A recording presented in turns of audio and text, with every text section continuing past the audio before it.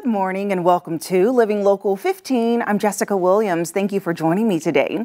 We have a festive show, so let's get started. First up, we are visiting the Botanical Conservatory and exploring their outside fall pumpkin path, plus getting the rundown on all of their upcoming events for the family. Then I chat with downtown Fort Wayne about their upcoming Fright Night and the infamous zombie walk. And later we get the real estate rundown with Allison Reinhardt. That and more happening now. Fashion, food, and fun. You're watching Living Local 15 with your host, Jessica Williams.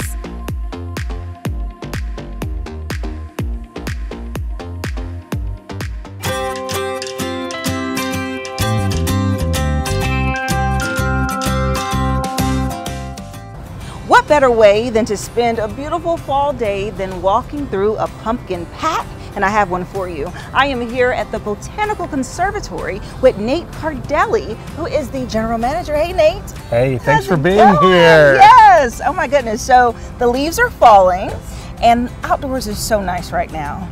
And we are here outside of your facility, an area that I've never been before. Yes, so it's our beautiful pumpkin path. It's just opened up for us and we're really excited to bring folks out this year. Yeah. It's a great way to celebrate the fall harvest this season and really get into the spirit of that season. So great way to see a bunch of pumpkins, mums, and just some really great fall photo opportunities. Right, which is so great. When you bring your whole family, you can actually just take the fall photos here for the holidays. You provide the backdrop and all of that, which is great. Absolutely. Plenty of Christmas card photos will be taken this fall and then go out this holiday season.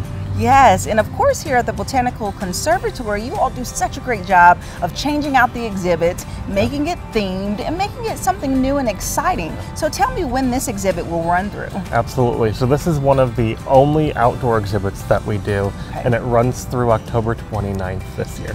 Okay, wonderful. Well, let's go walking down the path. Absolutely.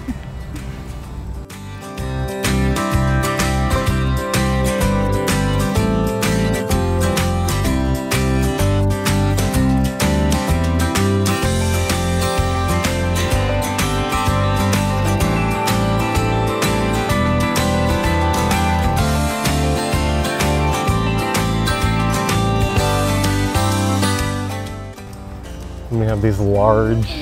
Yes. Kind of like, what's that, corn stalk? Yeah. They call them corn shocks, which I don't understand where shock comes from, but that's cool. Look, and then the lovely lights. That will look so cool at night.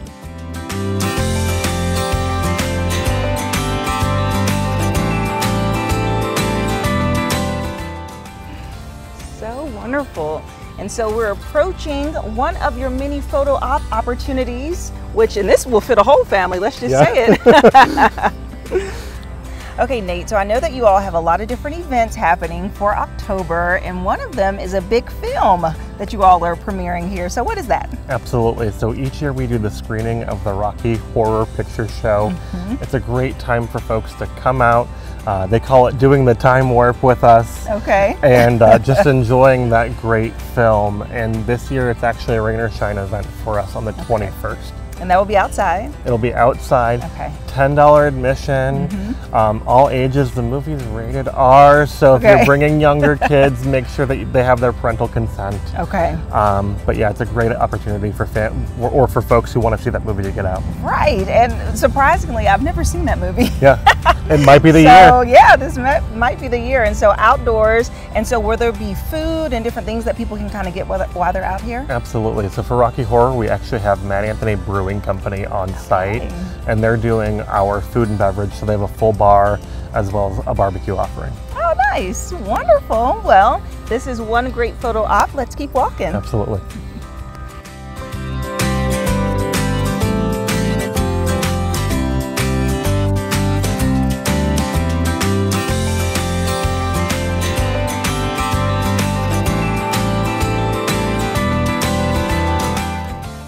So of course, at the end of the month, you have to do something special for the kids. So tell me all about the trick-or-treating. Absolutely. Garden Trick-or-Treat is on the 28th this year. It's that Saturday before Halloween.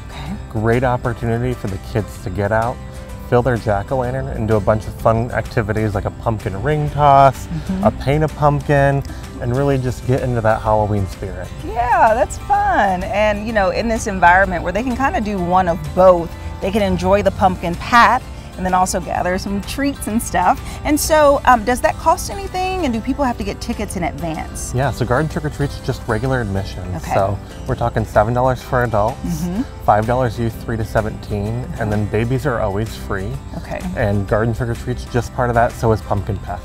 Okay, and do you encourage kids to dress up and kind of get into the theme? Oh yeah, the costumes are our favorite that day. Okay. We really want to see your best costumes and really just have them try out their Halloween wear. Yeah, okay, so that's October 28th on a Saturday. Absolutely. And what's the time? It's from 10 to 3. 10 to 3, oh, during the day, perfect. Yeah.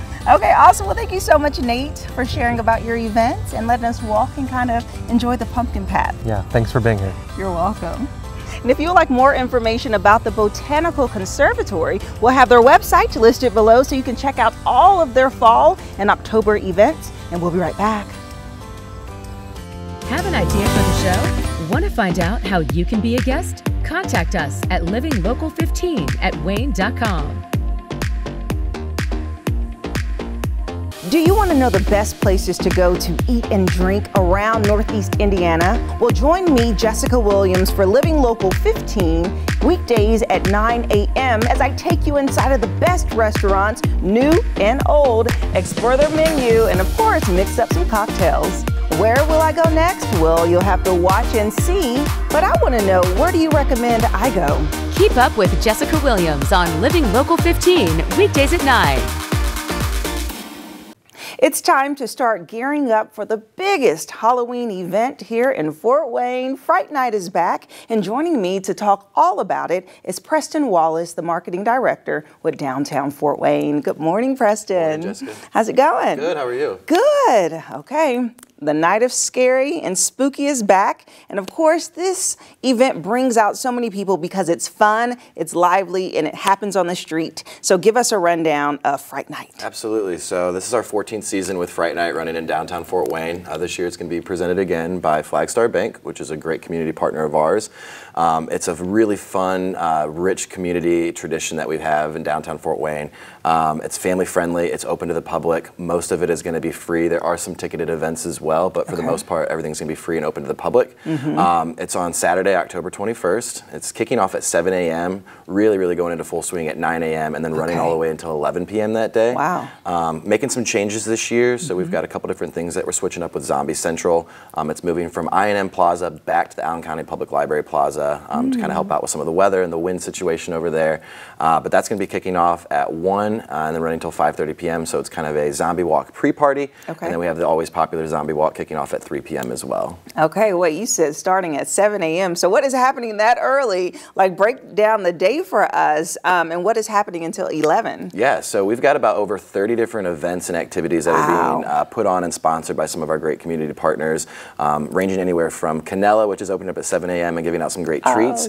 And then also, you know, you've got the Embassy Theater, you've got the Botanical Conservatory, you've got Animal Care and Control, we've got a 5K run that we're doing, we've got a car show. We just have a whole host of different things that are really family friendly, a lot of great entertainment.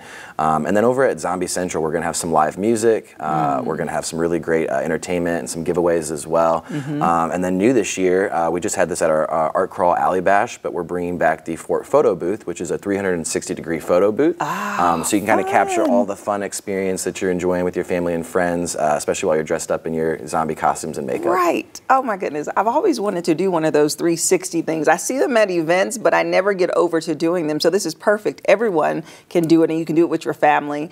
And so when people come out, you want them to be dressed up and kind of get into the Halloween theme? Yeah, absolutely. So we do encourage you to come out, dress your best. We're going to have some different costumes and prize giveaways for best dressed at Zombie Central as well. So it's a lot of fun just to really engage and see what everyone's kind of showing up with. But we're also going to have some different locations as part of those activities, events at all of our different community partner locations that are going to be offering some free free makeup as well. So if you want to come out in your outfit and your costume and then get your makeup done on site, you're more than welcome to do that as well. We encourage that. But it's always fun to see kind of the creative outlets that everybody takes on as far as their costumes go. Right, absolutely. And you mentioned performances and live entertainment. So who will be performing this year? Yes, we've got the Pensioners, which is going to be kicking off at 1 p.m. over at Zombie Central at the Allen County Public Library.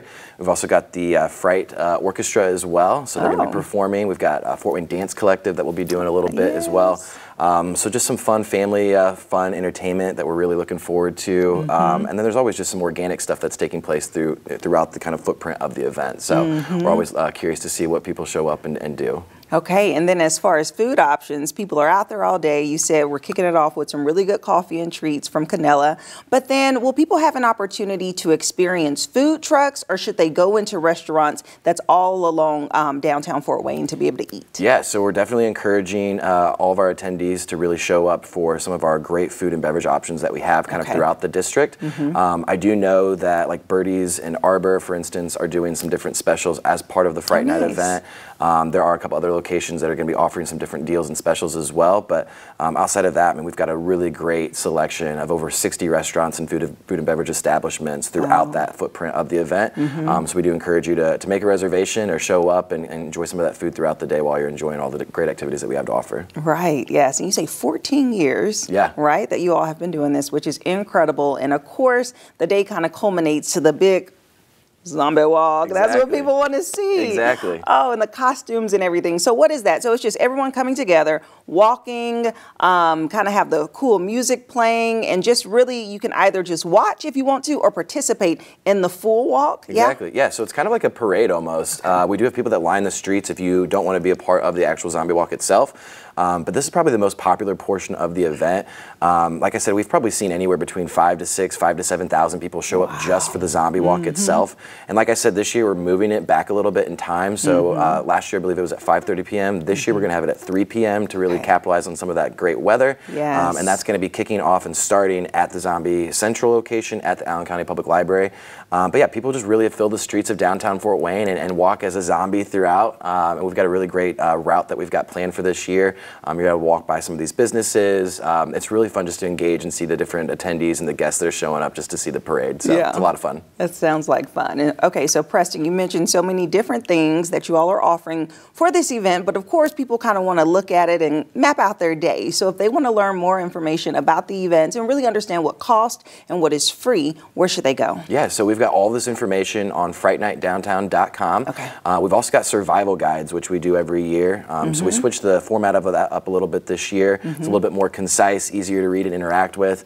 We've got those dispersed throughout the community at different businesses and locations as well. Or you can pick a copy of that up at our office at downtown Fort Wayne. And we've got a digital version online as well at frightnightdowntown.com, which is going to have a map of those different locations with the activities and events taking place that day. And then just a short description as far as some of those different activities. And then a QR code that will link back to the website, which is going to give you the full rundown as far as cost, location, all that good stuff as well. So all that information is going to be on that website. Okay, perfect. Thank you so much, Preston. Thanks, Jessica. Sounds good. And I'm going to pray for good weather. Yes, absolutely. For that day. And if you would like more information about Fright Night, it is taking place on Saturday, October 21st. We'll have their website listed below, and we'll be right back. Follow us on social media at Living Local 15.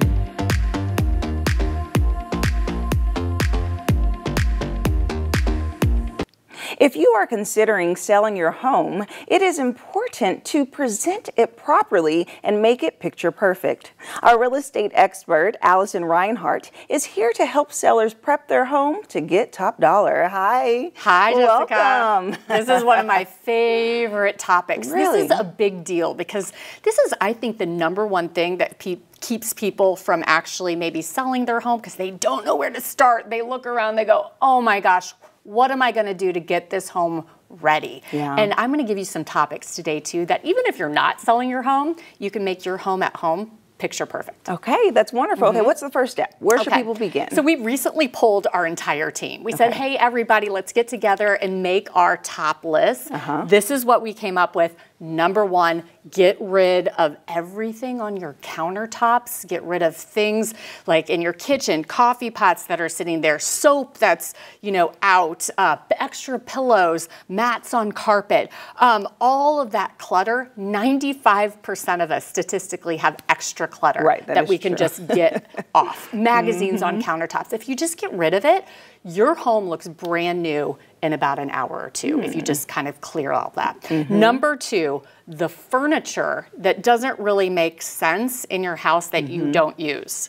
Okay. You want to know a good example? Yes. Okay. Have you ever been inside a dining room and there's extra chairs for the dining room table and they're kind of put off in the corners?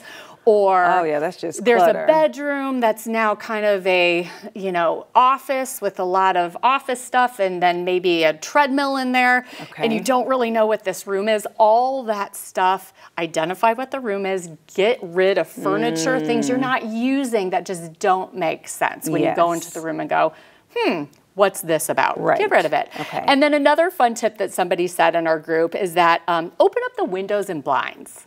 Right? The more natural light and the brighter your house is, the better it looks, just right away.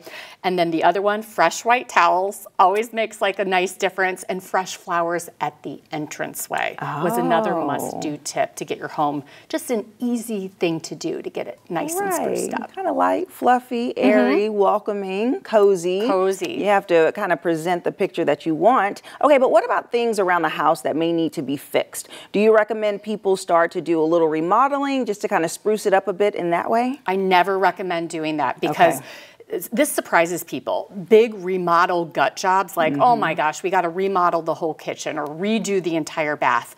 With ROI, rate of return on your investment in that is typically about 50 to 60%. You're not going to get your money back when you do that. And most likely people who want to buy your home or move in want to do something different anyway. They don't like your colors, the tile you pick out. So I think it's a little bit of a waste. What's going to go further with your dollar is to make minor adjustments. What am I talking about? Change up the fixtures. Do a fresh coat of paint and do the hardware, right? And you're thinking, okay, I haven't done that in a while. We should be doing those things anyway. Do you want to take a guess how many years? I would say every 5 years. Every 5 years, really? You're right, yes. Every 5 years you should be updating your home with paint, fixtures, and that will make your home look like $1 million on, you know, I don't want to say the cheap, but the more inexpensive than a major remodel project. Yes, and then diving in deeper into the paint job. So sometimes people have like really eccentric wallpaper or bright colors or a statement wall. Do you recommend they just choose a neutral, really nice, plain color? Yes, choose one neutral color throughout the entire home. Lots of times you see people who love like a, you know, red kitchen and then a brown downstairs and a yellow bedroom. Typically when you're selling the home, that's really going to stick out and it is a turnoff for buyers.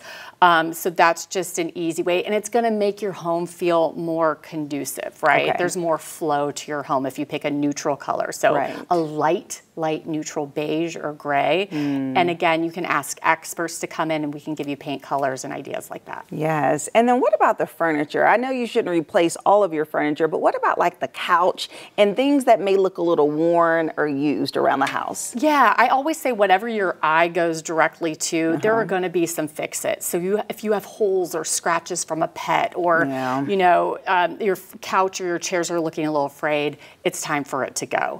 If you have a torn screen, if you have a hole in the carpet, it's time for that to go. But I say take care of the obvious fixes and then spruce it up with those easy fixes and you'll be good to go in the matter of a week or so. Yeah, and talking about making it picture perfect, when people are taking their pictures to be able to post online, is it best to hire a professional photographer or is it now we have the proper technology just to use our phones with the proper lighting? This is a great question. I would say the best investment if you're going to be selling your home is getting the best photography and do the best marketing. Your first showing is online. So when you're thinking about selling your home, you have to think of it that way. So you want to put your best foot forward, make the investment into a great photographer, drones, everyone who's going to do that marketing, because then your second showing is when they actually come. So it's changed a lot in the housing market, especially here in Fort Wayne, being one of the hottest markets in the country. Yeah, that's awesome. And as we were focusing on making sure each room is correct, is there one room that you just really have to pay the most attention to? Okay, I'm going to be non-traditional with this answer, because people are probably thinking, oh, it's the kitchen, or that's what I was gonna say. I got to have a great master bath, or whatever. I think it's the entranceway, and here's why. First impressions, whether it's with a person or a house, goes a long way. So what do you do in terms of this? Clear the clutter, put those fresh flowers out. This is a great time to put some mums, right when you're walking into your front door, something inviting, because the moment somebody walks into your home, their impression and their thought happens within the first 5 seconds of walking through that front door. So I say put your attention right there at the entranceway. Make a great first impression. Yeah, and one other thing that I've seen on television, they say always be baking cookies. Is that a true thing? Oh my gosh. You know what? I would probably put that last in my list, but I have gone into homes and the homeowner has left some fresh cookies out there. It's a nice touch, for sure, for sure. Love good it. Smells, right? Right, Because you good don't smells. want those bad ones, right? Yeah. Well, thank you, Allison. We appreciate it. My pleasure. Thanks, Jessica. If you have any real estate questions, you can email Allison. We'll have her email listed below, and we'll be right back. Living Local 15, proudly driven by the Kelly Automotive Group.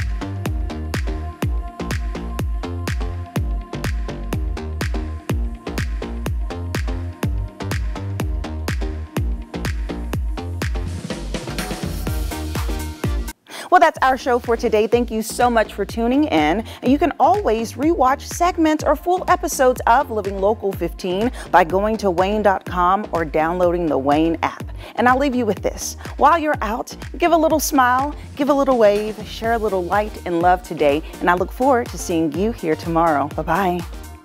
Go to the Living Local 15 page on WANE.com for recipes from the show, to watch a segment again, and to get information on products and services featured on Living Local 15.